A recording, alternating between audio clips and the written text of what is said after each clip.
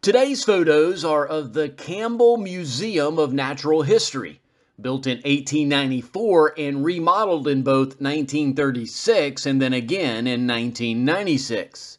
The museum is named after Bob Campbell, the class of 1937, who was a trustee, along with his wife, Betsy.